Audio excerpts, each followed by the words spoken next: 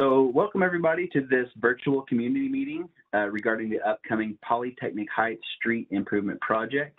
My name is Greg Robbins and I'm a project manager with the City of Fort Worth's Transportation and Public Works Department, specifically in our Neighborhood Streets Division.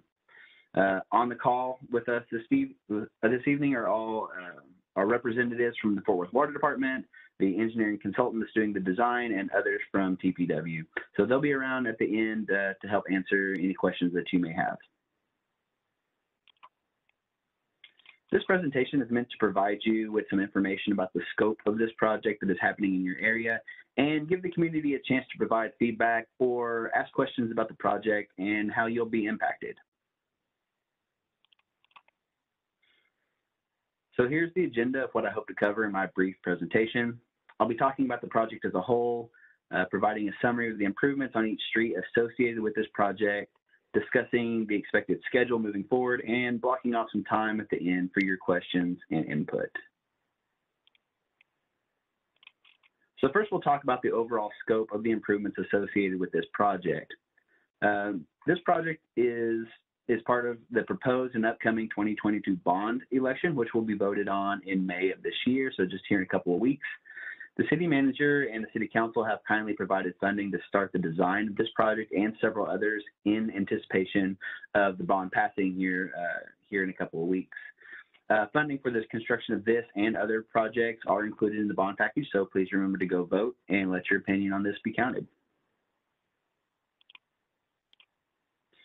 So there are 6 streets associated with the Polytechnic Heights area that are slated for reconstruction. So they are Avenue C from Thrall Street to Wesleyan Street, Avenue E from Bishop Street to Campbell Street, Avenue G from Binkley Street to South Collard Street, Holmes Street from East Rosedale Street to Avenue G, North Avenue H from the West Dead End to Miller Avenue, and Thrall Street from East Vickery to Avenue D. On the next couple of slides, I'll discuss the existing conditions present on these streets and give you a street-by-street breakdown of the proposed improvements for each one. This slide shows the existing conditions of these streets and why they were included in this bond package for reconstruction. These streets were included in this project because the repairs that are needed go beyond the standard maintenance and require a full reconstruction. You can see from the pictures the issues that we're going to be correcting include damaged asphalt pavement, missing or broken curbs and gutters, damaged or missing sidewalk, or damaged or missing driveways, as well as replacing or upgrading the water and sewer utilities under the streets in several locations. Next, I'll go through each street individually and discuss the improvements that are expected to be made on each one. So on Avenue C, we'll be replacing the existing pavement and providing new concrete curbs or adding curbs where none are existing. We will also be replacing existing driveways with new concrete drives. These new driveways will be a minimum of 11 feet wide or match your existing driveway if it happens to be wider than that. Avenue C will also be getting new 5-foot wide sidewalks on both sides of the street. In addition, we will be upgrading the existing 6-inch water line under the street to an 8-inch.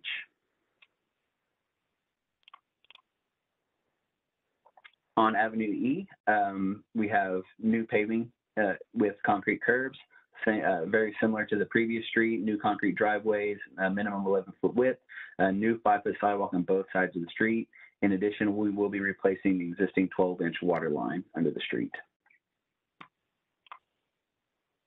On Avenue G, new pavement, new concrete curbs, new concrete driveways, and we'll be providing a new concrete sidewalk on both sides of the street. In addition, we'll be upgrading the existing 6-inch water to an 8-inch. On Holmes Street, we'll have new pavement with concrete curbs, and we'll also be providing new concrete driveways on this street, also upgrading the existing 6-inch sewer line under the road to an 8-inch.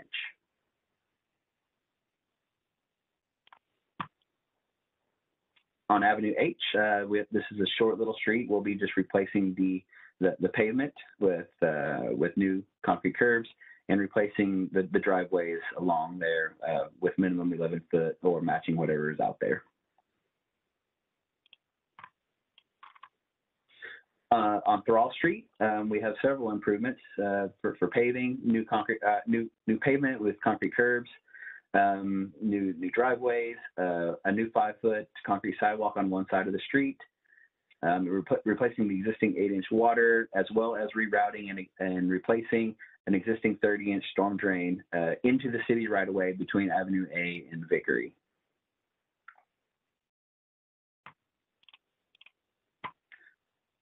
So this slide and the next shows something of what you can expect the finished product to look like once the construction is finished.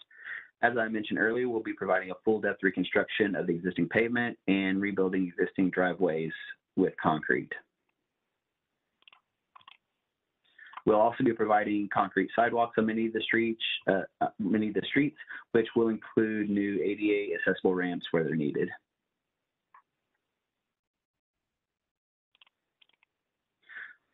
So next, I'll speak a little bit on the anticipated schedule for the rest of the project. So the dates shown here are what we estimate going forward for the project milestones, and it's partially based on the voting date for bond approval. This project is currently in the design phase, and we are a little bit more than 60% of the way finished. We received and reviewed the 60% plans from the engineer, and we're planning to move to the next deliverable soon. You can see that the next item on the list is the 2022 bond vote, which I wanted to remind you about so that we can get funding to make the improvements that I showed earlier. After that, if all goes to plan, we plan on advertising for bids sometime in the fall of this year and receiving bids from contractors for the work in around November. It takes a couple of months for the award process to complete, so we hope to get council approval by the 1st of 2023 and then award the contract to the qualified contractor by March. After that, the last step is the construction itself, which will most likely be in spring of 2023, and we expect it to last for about a year.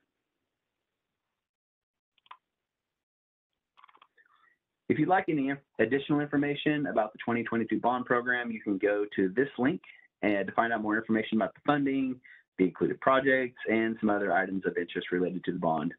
I'll stay on this page for just a few minutes so that anyone who wants to write it down, the link to the website can do so. Additionally, if you don't want to write down this link, I believe if you go to Google and just type in City of Fort Worth 2022 bond, it's the first link that pops up. So that's another way to do it. You can go there and read more about the bond and the projects that are included. And with that, we've basically come to the end of the presentation. So we can move now into our questions and input portion. So if you have any questions, you can either, if I see any in the chat, we'll take those first, and then we can get to anyone who may have questions on the phone. So Jeff, do we have any chat questions that we can start taking? Greg, there's nothing in chat at the moment. All right, so we don't have any questions in chat. If anybody is on a phone and would like to unmute themselves, we can take your questions that way now. Mr. Robinson, how are you today? I'm doing well, thank you.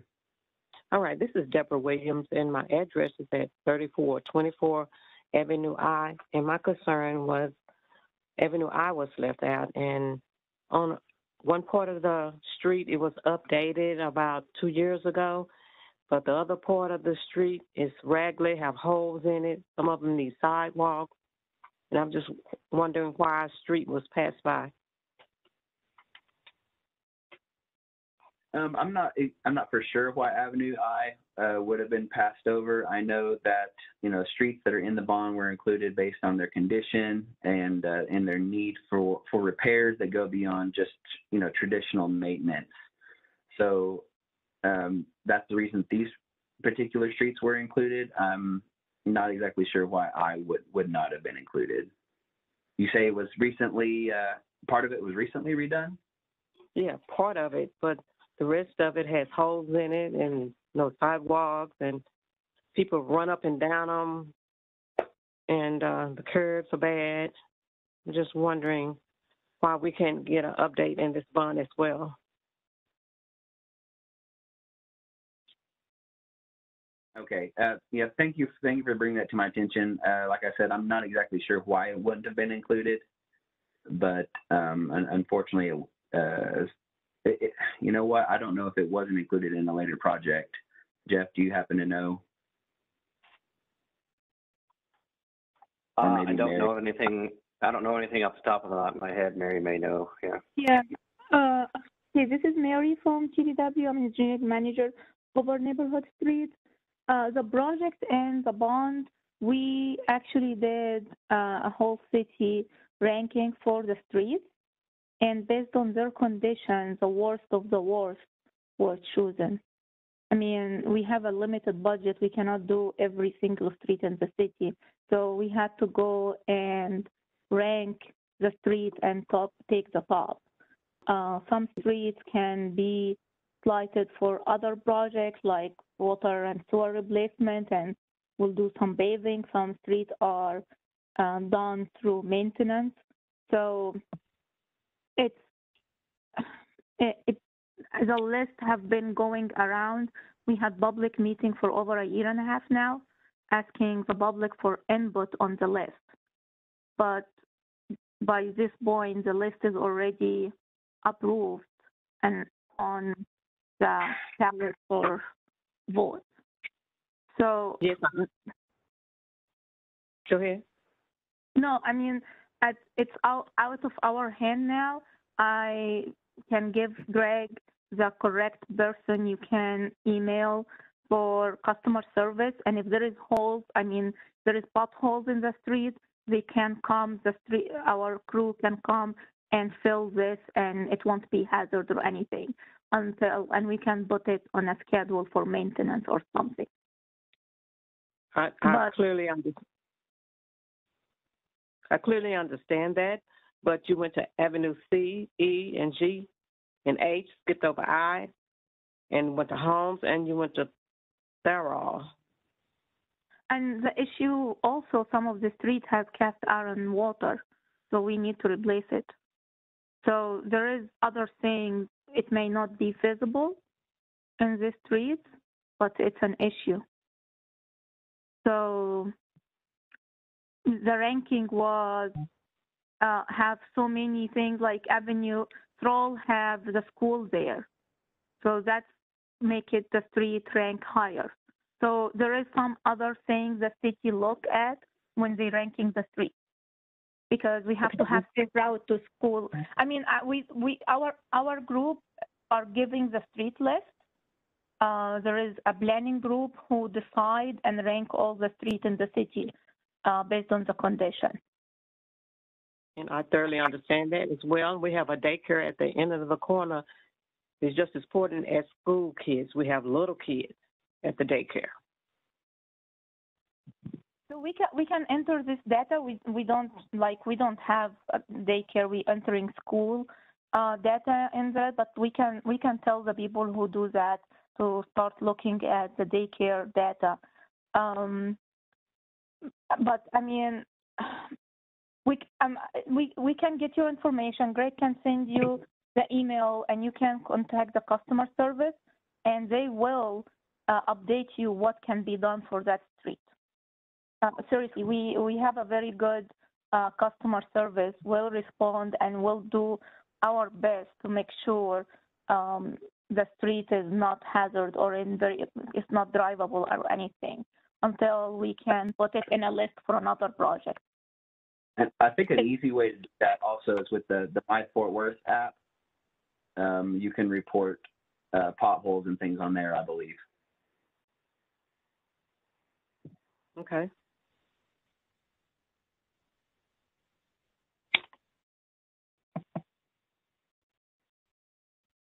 We do have two questions in chat now as well. Okay.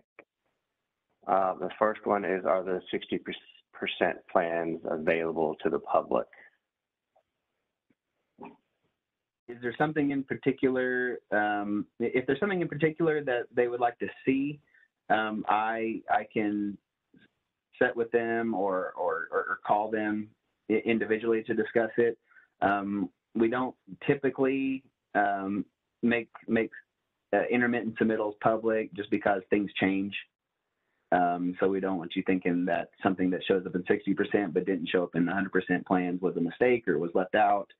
So if anybody wants to contact me, so I'm going to go and throw my contact information up here.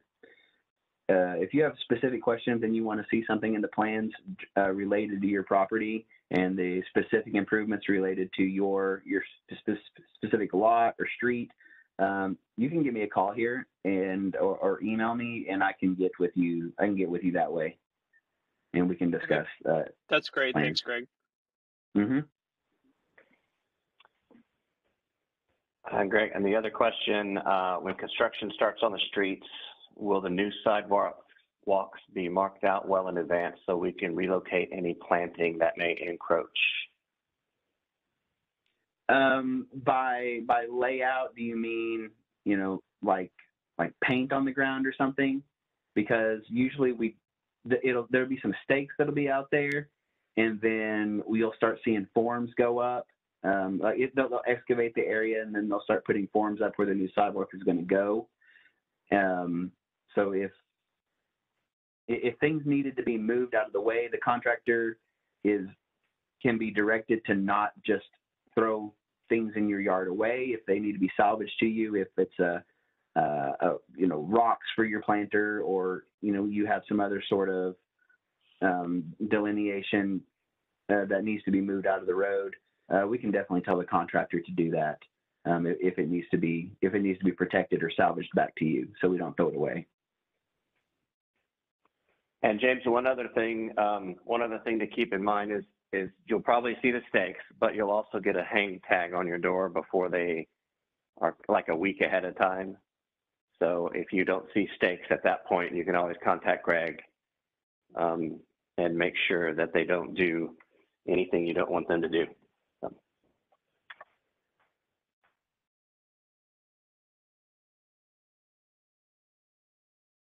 Greg, hey, this is Jimmy Gresham. I'm the director of facilities at Texas Wesleyan University.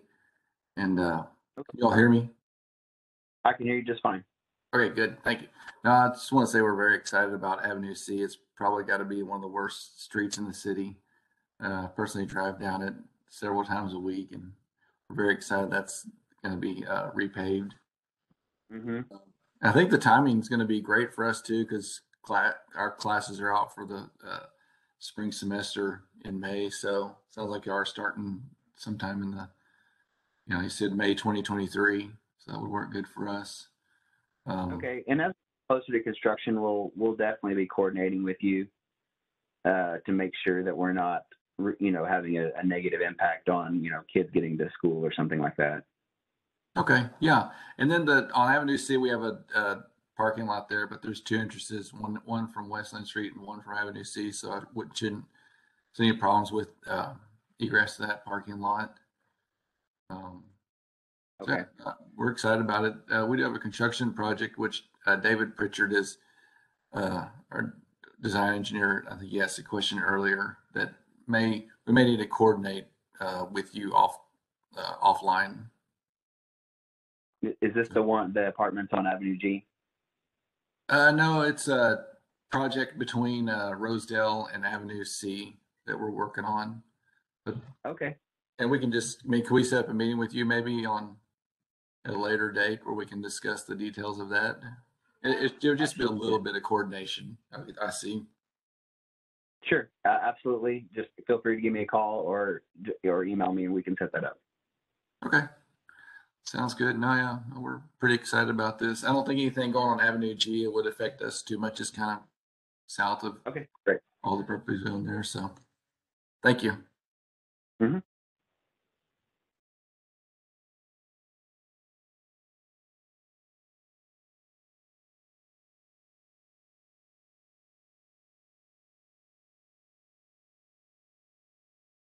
Did anybody have any other questions on the phones?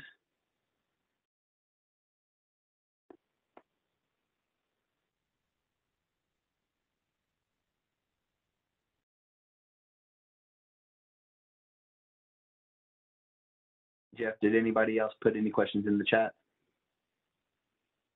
No, sir. There's nothing else in the chat. Just sounds good. Thank you from James. Okay, great.